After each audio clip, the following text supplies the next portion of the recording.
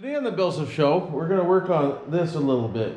Well, today we're going to get back into the LS a little bit and do a few things to it. So stick around. Let's see what we can get into with Life with BillSiff's YouTube channel. How you doing today? Welcome to Life with BillSiff. Today, what I'm going to do is I want to get the valve covers on, and I want to get on the coil packs. I can't bolt the intake on yet because I'm still waiting for my 4-corner vent kit that I haven't ordered yet, so I should really get ordering that. We had a little change of plans. Hopefully you can understand where I'm coming from. We're going to go NA for now. We're going to get it in the van, get it running, and make sure everything's good. Because the turbo is going to set me back about a year. So I don't want you to wait a year to see this thing running. So I figured we put her in the van in the spring.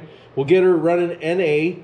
And it still should be pretty decent for what I got into it. 1993 GMC Safari van. Or Astro. Okay, they're all the same.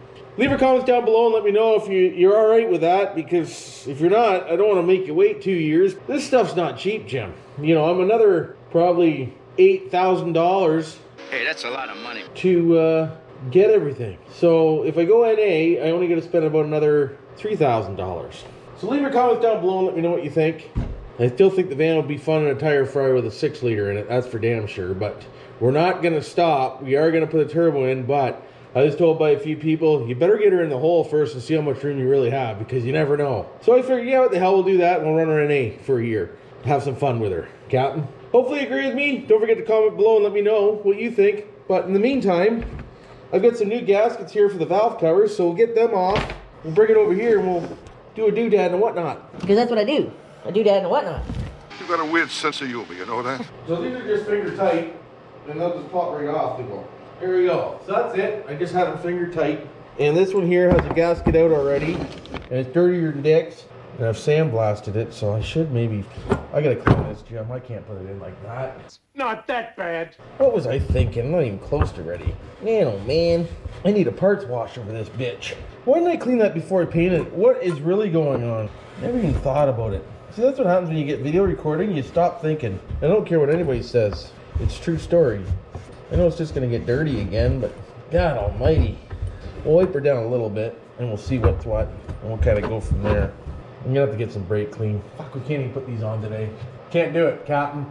Well, here I thought we were gonna put these on today, and I can't put these on today because I gotta brake clean that because I sandblasted these. And you know there's gonna be fine sandblast particles all throughout that oil, so I'm gonna have to get some brake clean and spray this out and clean it up before we put them on. Frig. But we can put the oil pan on because I didn't want to do that too. But let me get these off. See, that's the problem with leaving these projects and walking away from while you're waiting for stuff is you forget to do stuff while you're waiting. That gasket's still good, but we're still putting new ones on. I got new ones. Let's put them on. This one here is actually pretty clean, but we're still going to brake clean it. That one there definitely needs brake cleaning. This one here, not so much, but we're still going to do it. In the meantime, I put on the water pump to make sure the intake and everything fits, and it does. So we'll roll this thing over, and we'll maybe mount a pan. You can sit right there, you can. So we'll just grab it, and we're going to roll it. Now, is anything going to come out of this thing? I don't know. We're going to find out. Yeah, the bolt's going to hit, because, you know, that's the way it goes. So that's the way she goes, boys. That's the way she goes. Oh my God. There we go. Alright, so just before I do this, I just want to think about a few things here. That's good, that's good. Hey, what up here? Check my oil. Pickup looks good. That looks good. Yeah, we should be good. We're going to grab a razor blade and we'll clean off all this edge. And just so you know, I'm not going to put in these 2 bolts because I might have to adjust this front pan a little bit once I put the balance back on. The back one's good because it goes on the crank, so we're good there. But we got to make sure that we have good clearance because you don't want to clearance it. I know that I still got to get a dipstick. Thanks for reminding me, but we will, and we can put that in after. I already cleaned this once, so all this is probably just from the oil that I put in the engine a few times. Give her a little blow job.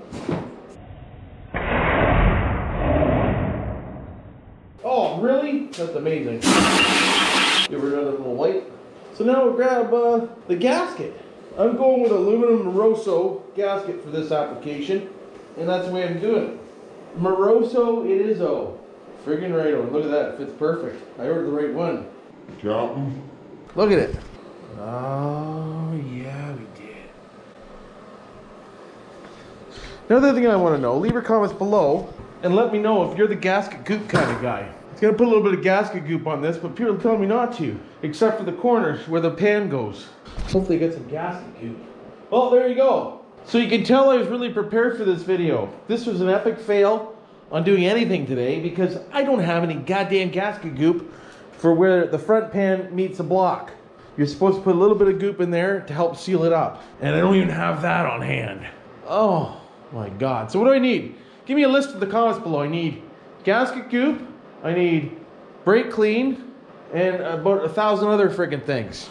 So like I said, this was a spur of the moment video and it shows because I have nothing I need. But we can still look and see what the pan looks like because I know damn well that I cleaned this pan. So the pan is ready to frickin' go. And I even painted the bolts. I do have something ready, just not what I wanted ready. When it looks like it's coming together. Oh, dick. Awesome. There you go, Joe. Might have to give it a little touch up here and here and here. Or maybe a little bit here, but really you don't even see it, so it doesn't really matter. There you go. She looks like a brand new pan. Friggin' right it does. I know it's a brand new water pump that none of the pulleys are gonna work on unless they put spacers on it. We got a big job ahead of us. We really do. Baby steps, boys. Baby steps. But that makes it all worthwhile right there. Leave your comments down below if you think I should powder coat this red, like the golf cart or the van, or leave it like that. Leave your comments down below. Because if I do that, I gotta do it before I put it on. But even my heads are starting to get a little bit of the tainty back again in them from sitting. But you'll never friggin' see that anyways in the van, so. Especially once the manifolds are on. Let's have a look, because we're gonna use these manifolds because I don't have to put turbo headers on it right now. So we're gonna use them manifolds, and there you go. Aw, yeah. Friggin' right, aw, yeah. I even have the gaskets for them. I just don't know whether I should put them on first, or wait until it's in the van, then put them on. We'll probably put them on first, because I've seen guys set these in these vans with exhaust manifolds on, so. And there's my coil packs ready to go. Just about. So this is just a, I wish I could have done something video for you on the LS swap, but I did do something. I set an oil pan on top of the engine, and I got a gasket out, and I pulled a gasket out of the valve covers. What in the hell was that? So we did get something done today. Wasn't much. Oh, just so you know too, I got my little nuts in. These are for the to hold the coil packs on. I didn't want regular nuts. I wanted something that looked a little nicer, so we went with some torquies to hold the them on, which I thought was a great idea. I got these off of Amazon from good old, you know, M6 China. Hey, it is what it is. It's just holding a coil pack on. It's not holding my block together, so that's the only reason why I went with them. But they should be mint. They'll make it look a lot nicer. Friggin' right, they will. But hopefully you enjoyed this video. If you did, I know it's not a very good video, but it's a video, and it's a video on something that I haven't forgotten about. Just been waiting. Like I said, I just got this in the other day. I got to get fittings for these. So leave a comment down below if you're a Holly guy and you know which fittings I need for these, please. The size would be great because I need to know the size of them because I'm going to have to order some fittings and stuff like that. I got these already. These are brand new in a box somewhere. I was going to put the old ones back on, but I figured why put old ones on? Ones and put new ones on. Friggin' right, we might as well. So that's where that is. Leave your comments below if you want to tell me anything or if you want to remind me to do anything that I might be forgetting here because I'm not perfect and I haven't done this in 20 years. Last time I did an engine put together was 20 years ago, Jim. Oh, look at that. She looks nice. But anyways, like I said, love y'all. Don't forget to subscribe, like, hit the notification bell bar button. Until next time, you know what to do for now.